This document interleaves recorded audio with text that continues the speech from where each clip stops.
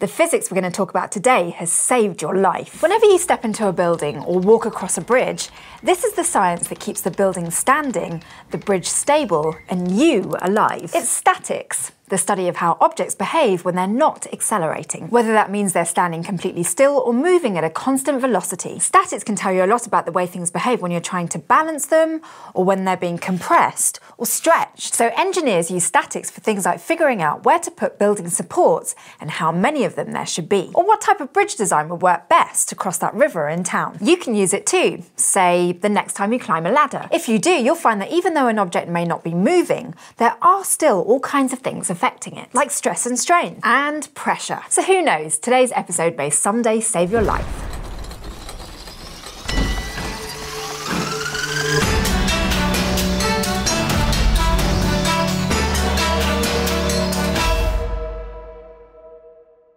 Objects that aren't accelerating are said to be in equilibrium, a concept that we've touched on before. It means that there can be forces on an object, but there can't be net forces on it. Otherwise, that net force M would make the object accelerate. Torque affects equilibrium too, since an object in equilibrium can't have rotational acceleration either. So again, there can be torques on an object in equilibrium, but there can't be net torques on it.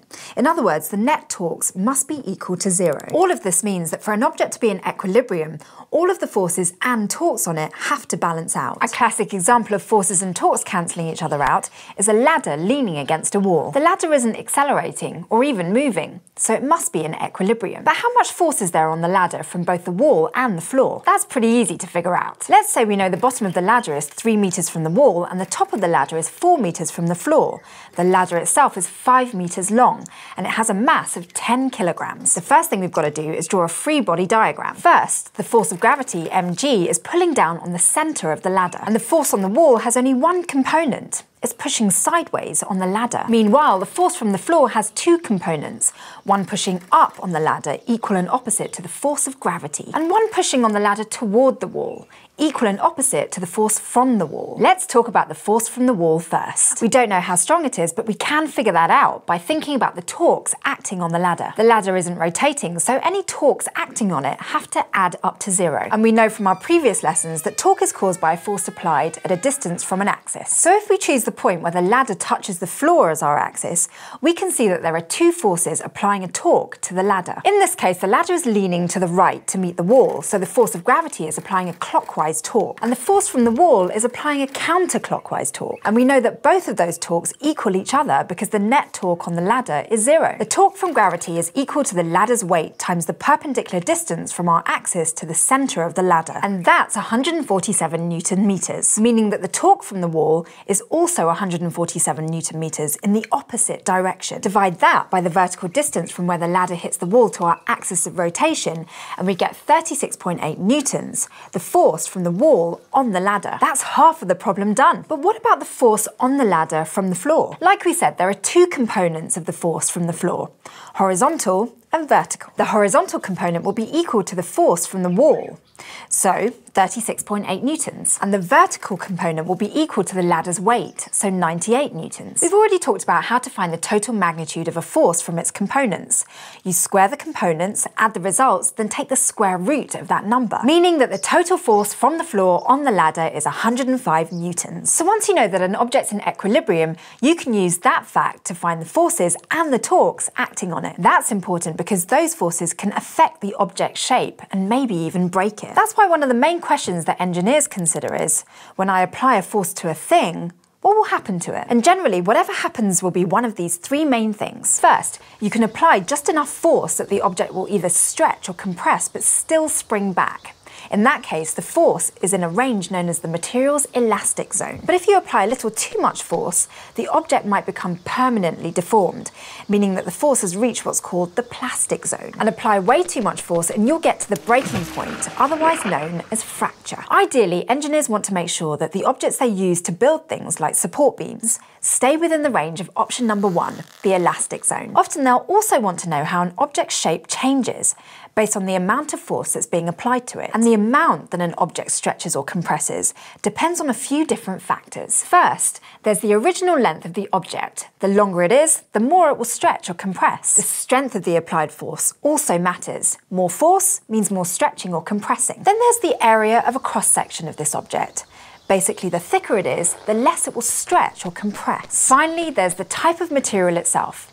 Wood, steel, aluminium, granite, they're all going to have different amounts of elasticity. That's why engineers use something called Young's modulus. It's a number represented by a capital E that tells you how hard it is to stretch or compress a given material based on that material's stiffness. The higher Young's modulus is for a certain material, the less elastic it is. And all of these factors combine into one equation. It might look kind of messy, but this equation is just saying that the change in length of something that's being stretched or compressed depends on its original length, the force you apply, its cross-sectional area, and Young's modulus. And we can use this equation to help define a couple of terms that engineers use a lot: stress and strain. Now, those aren't the same feelings you get the night before a huge exam. Instead, stress is the force on an object divided by its cross-sectional area. Basically that F/A term, and strain is the object's change in length divided by its original length. This equation and Young's modulus apply for two types of stress: tensile stress, which stretches objects out,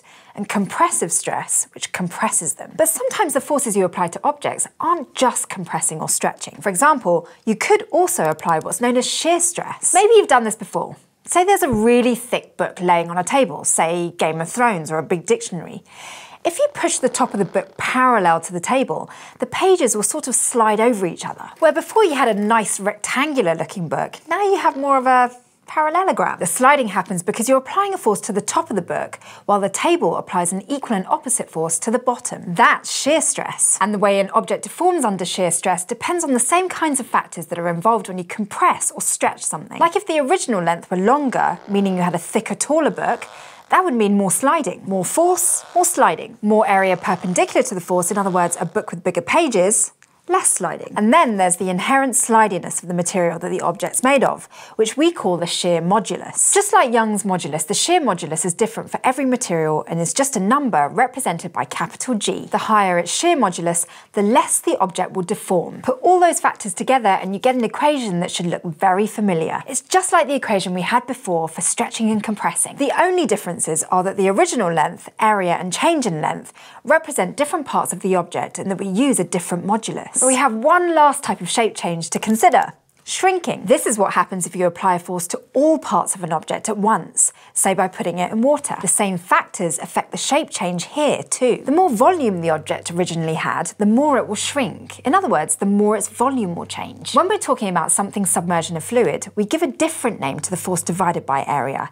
And instead of stress, we call it pressure. And the more pressure you apply to an object, the more it will shrink. Finally, some materials are more resistant to changes in volume, and that stiffness is measured by the bulk modulus, represented by capital B. Combined, these factors form an equation you can use to predict how much an object will shrink. So you now know the three main ways that forces affect an object's shape: changing its length through tensile and compressive stress, deforming it through shear stress, and changing its volume through pressure. And hopefully now you also have a better understanding of all the thought that goes into making sure buildings and bridges stay up. Today you learned that the net force and torque on an object in equilibrium must equal 0, and you saw how you can use that fact to calculate individual forces and torques. We also talked about the way objects deform under tensile, compressive, and shear stress, as well as pressure. Crash Course Physics is produced in association with PBS Digital Studios. You can head over to their channel to check out amazing shows like Deep Look, The Good Stuff, and PBS Spacetime. This episode of Crash Course was filmed in the Dr. Cheryl C. Kinney Crash Course studio with the help of these amazing people,